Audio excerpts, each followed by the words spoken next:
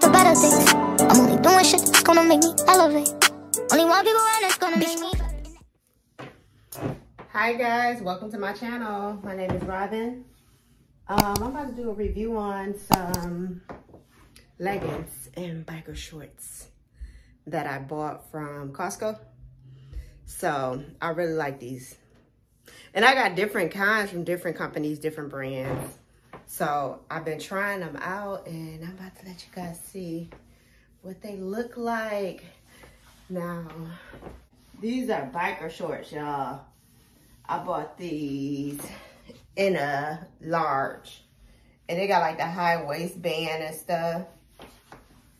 So this is how they look. And these are cute. I really like these. Summer is coming around. I really wanted some biker leggings. I think I need to start working on this gut. I've been telling y'all about this gut and I want to get rid of it.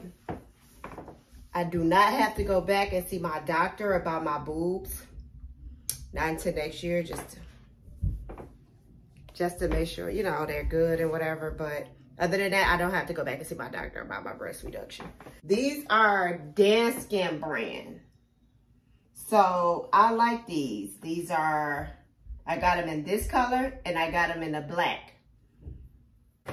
These are a regular pair of black leggings. And they're Danskin brand as well. They're from Costco.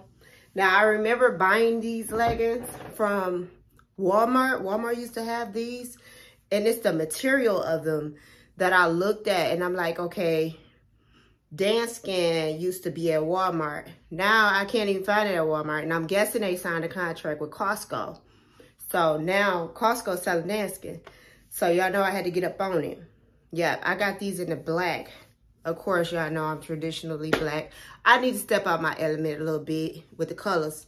So I will be doing so. But these, I love these. I love it. So these are called Tuff Athletics. And I got these from Costco as well. And I like these. Surprisingly, this is a new brand I ain't never tried. Never tried this brand, but I like them. They got pockets on the side. They got pockets on the side and I like it. You can carry your phone with you. Do what you need to do, work out, whatever. Which, hopefully I get in the rhythm of that. I cannot wait. But he approved me if I can work out. So, we're about to see how this go, y'all. So, yeah. These are called Max Mia. Never tried this brand either, but I like them. From the likes of it, I like them. I like these.